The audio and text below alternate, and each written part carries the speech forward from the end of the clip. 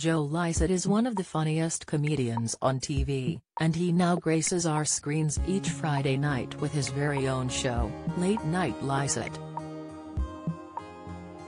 The 34-year-old Brummie, also known by the self-given moniker Mummy, has come a long way in showbiz since bursting onto the scene with his popular stand-up shows.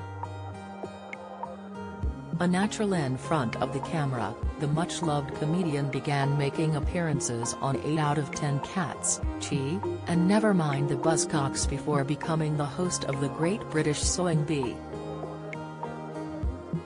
Now each Friday night, Joe presents live from his hometown of Birmingham for a lineup of madcap games and hilarious sketches, all while being joined by celebrity guests. Although Joe details some parts of his life for his comedy routines, little is known about what he gets up to when the cameras stop rolling, with his love life shrouded in mystery. Over the years, the comedian has remained tight-lipped on his relationship status, and it's currently not known whether he is loved up or single. He has however been open about his sexuality. Joe describes himself as pansexual, which means he is attracted to people of all genders and sexes, after initially coming out as gay in his teens, then backtracked when I thought I had closed off the market a bit. His parents have always been supportive of his LGBT status, but his mum worried I might get more problems in life because of my bisexuality, but I think people are more liberal now.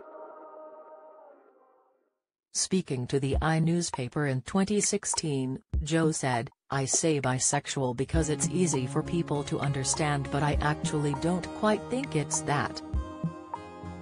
Pansexual seems to be the closest thing at this point. In the sense that, what I'm attracted to changes depending on intangible things. Sometimes you just look at someone's thighs and think, oof, God, yeah, but the other parts don't appeal to you. It's not entirely to do with gender, it's to do with where you're at, your upbringing and the kind of person you are. It's really complicated, like life is." The comedian frequently refers to his pansexuality as part of his stand-up routines, but has experienced vile homophobic heckles a few times in his career. He explained, "When it's happened in gigs I've been so excited by it.